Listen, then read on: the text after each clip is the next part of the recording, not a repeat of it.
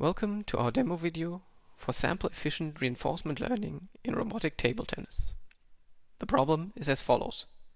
We have ball measurements over time available and a desired goal position on the table. And we want to find an accurate return stroke calculated in real time and adapted over very few trials.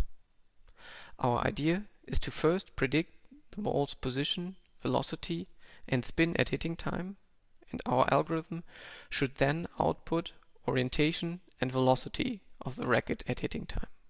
Finally, we use the reflexes library to plan a fitting robot trajectory.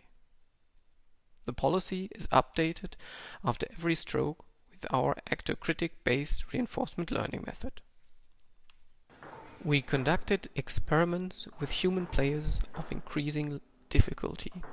We always start with a warm-up phase of 30 random actions, which makes the training more robust. In the first experiment, the robot has to receive a backhand serve to the middle.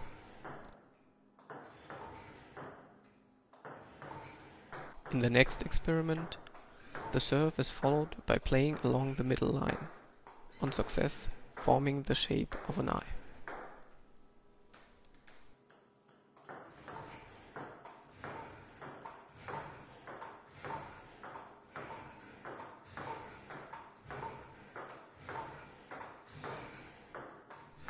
As the warm-up phase is really similar for each of the experiments, we will leave them out from now on. In the third experiment, the human player has to play alternatively left and right to the robot, and the robot should return to the middle.